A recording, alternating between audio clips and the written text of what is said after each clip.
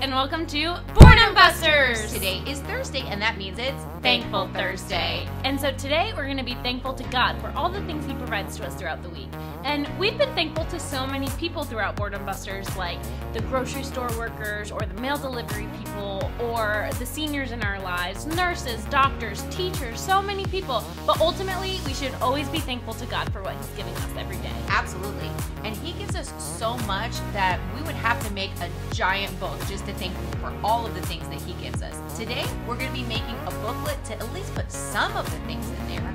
So for this craft, you're going to just need some construction paper, you'll probably need some staples, you're going to need some markers to decorate, and maybe even some magazine articles and some glue to just kind of decorate it. Yeah, anything that helps you explain the things that you're thankful for. So I'll go ahead and show you that. My first page says, I am super thankful for my family.